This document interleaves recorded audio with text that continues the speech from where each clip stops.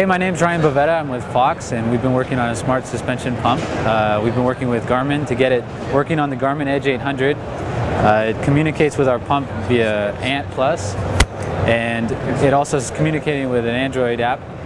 And what it does is it helps you set up your sag and rebound. You start off by scanning in this code on the fork and shock, which has information about the physical characteristics of the product.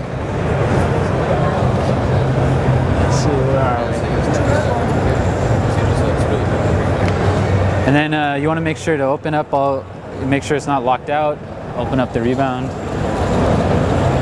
So everything's going to move smoothly. And we're going to go right into measuring sag on the fork. It's taking the no load measurement, and then we go ahead and sit on it. Thanks. Now it's measuring the pressure when I'm sitting on it here. Take it off. And so as we see, we're at 22% sag. Our current pressure is 54 psi, and to get to 25% sag, it suggests going to 47 psi.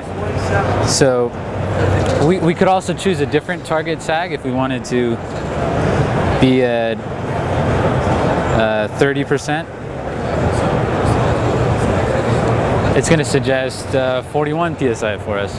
So it's pretty cool. It gets you there really quickly to where you want to be. We're going to move to rebound, and for rebound we want to put the rebound clicker somewhere in the middle to get a good starting point. And we're going to do some fork compressions. Ready to go.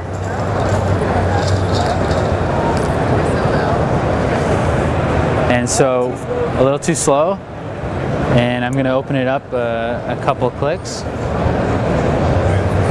and we'll retest.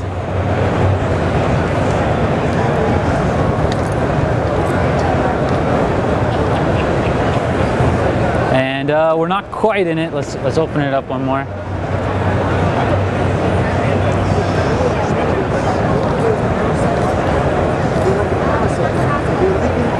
There we go. So it gets you to where you want to be quickly. Something that was really hard, if not impossible, to measure, rebound speed. It can measure and get you there.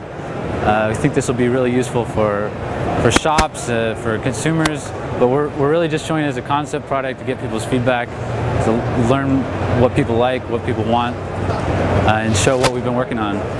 The same process goes for the shock. And that's about it. I'm Ryan Bavetta, and we're at Fox here looking at the smart suspension pump.